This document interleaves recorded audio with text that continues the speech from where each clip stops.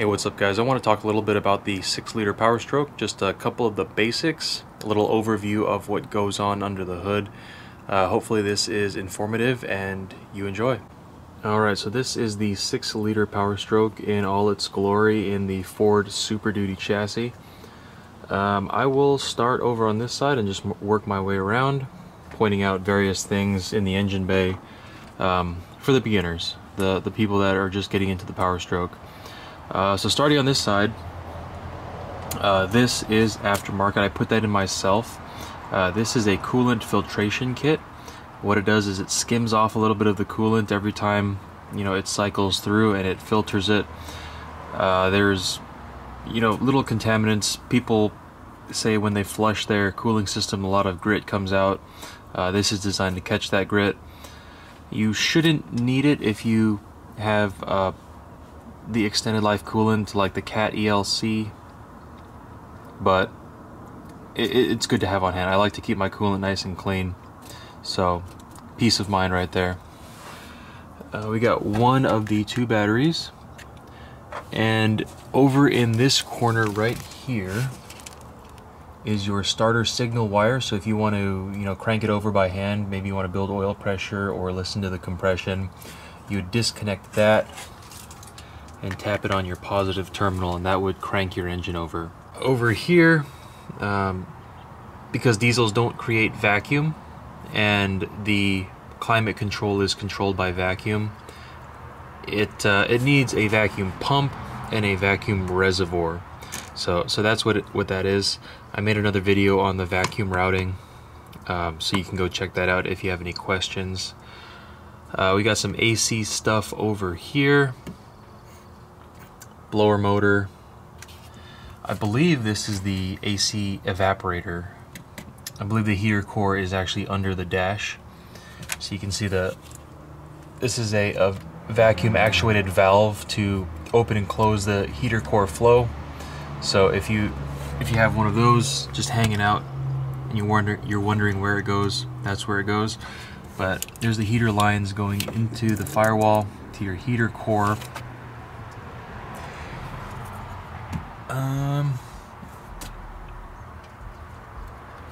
Wiring harness bits, your MAP sensor, manifold absolute pressure sensor, right there, and that just goes to the intake manifold. Oil fill cap, of course, trans dipstick, the intercooler piping coming off the turbo. So this is the pipe that goes from the turbo down to the intercooler.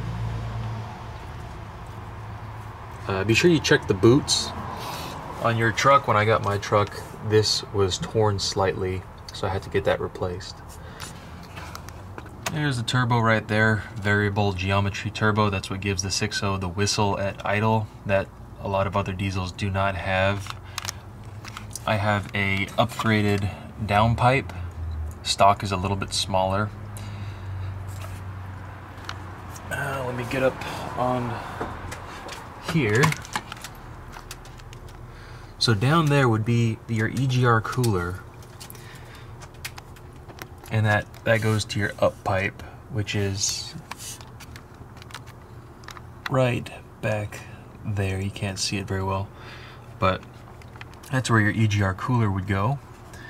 And what that does is it recirculates exhaust gases into the intake manifold to control emissions. Alternator, these things are kind of underpowered. People suggest going with a upgraded unit. Plenty of forum suggestions on that. There's your drive belt. If you need to change your alternator or anything, you just pull on the belt and the auto tensioner down there will flex, and then you can lock it into place. There's the EGR valve itself. If you unplug it when you delete it, you could potentially set off a soft code. It won't show up as like a solid check engine light code, at least it shouldn't, but it would register in the computer's memory.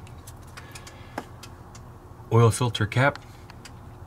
If you have anything taller, then it's probably an aftermarket cap. I would suggest only running Motorcraft filters and cap. Same with the fuel filter.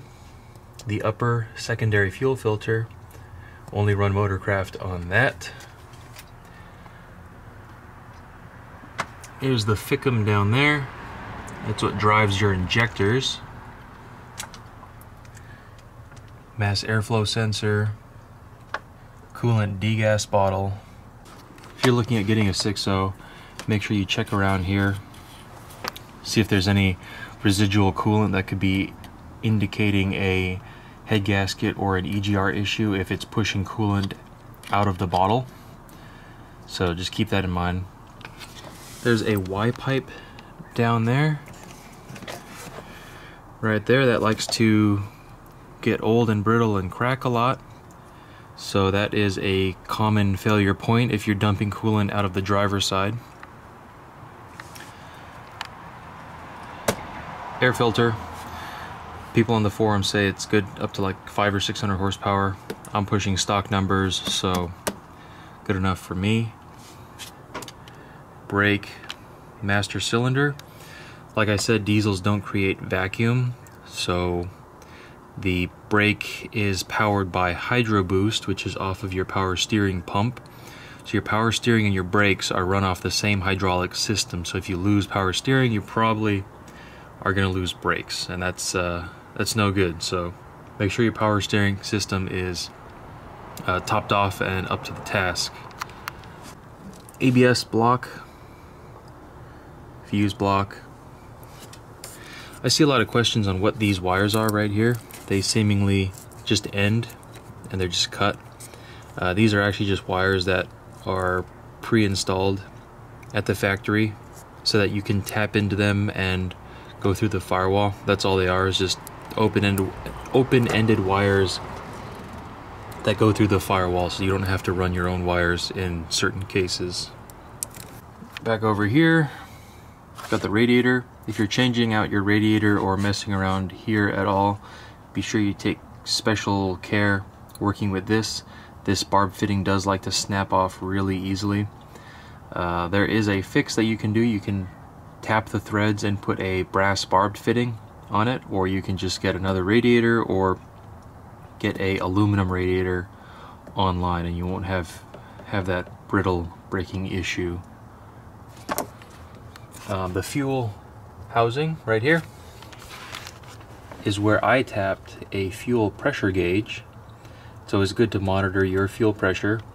That can tell you part of the story if you're having any sort of misfiring or rough running issues.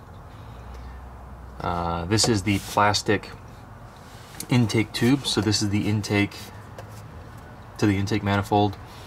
That is the plastic tube that runs to the intercooler. So turbo, intercooler to the intake. So the 0304 model year trucks have a more traditional boot with metal tube, kind of like back over there. This works fine. It's a pain to get on and off just because it's such a tight fit, and in some cases it splits at the seam under higher boost, or if it's just worn out. So upgrade it or replace it, up to you. I'm still on the stock one that came with the truck, no problem so far, but that could be a potential issue that could put you on the side of the road, so just keep that in mind. Thermostat housing right down there, pretty simple to replace if your thermostat has gone bad. Fan down there. It's a electrically controlled fan clutch. There's the harness for it right there. The fan kicks on full blast when the ECU detects a certain number of parameters. I forget what it is exactly, but it's something to do with coolant temperature, intake air temperature sensor, perhaps throttle percentage, and a couple other things. It's a common upgrade to delete the electronic fan clutch and go with a 7.3 Powerstroke fan clutch, like out of a 97. You need a adapter for your water pump nose, and you need the fan clutch, but then the 6-liter fan will bolt on to all of that, and from what I've been reading, you pretty much never have overheating issues again. I kind of want to do it, but haven't really had the need to. I don't really tow too heavy through the mountains, but if you tow a lot and you go through the mountains, it's not a bad investment to make. I heard it keeps your truck cool pretty much all the time. Right under the oil filter housing is the oil cooler. There's like a big square in the center of the block within the V. So like a big square kind of cut out of the center, and that's where the oil flows in from the low pressure oil pump. So the oil cooler has coolant running through it, it has oil running through it, and it also sits within a big puddle of oil, kind of like an ice cube in a drink, and that cools off the oil before it goes through to the high pressure oil pump. And from there, the high pressure oil pump, which sits kind of underneath the turbo, distributes the high pressure oil with branch tubes to the high pressure oil rails, and that's what fires your injector. The high pressure oil, it fires the injectors, which kind of act like a syringe. So the high pressure oil would kind of be like your hand pushing down on the plunger of a syringe, and the diesel coming out of the tip is at a higher pressure because of the smaller nozzle. I don't know the exact science behind it, but the high pressure oil fires the injectors, which inject the diesel in at a even higher pressure. Huey injection for you. So if your oil temperature compared to your coolant temperature is more than 15 or 20 degrees, it's more than likely your oil cooler just getting clogged up with actually a lot of the stuff that this catches. There's a lot of like silicate or silicate. There's some component in the coolant that over time, after being heated and cooled, there's some components that drop out of the coolant and clog up small passages. That's one thing that the coolant filtration is really good for, is keeping your coolant clean so your small passages do not get clogged up.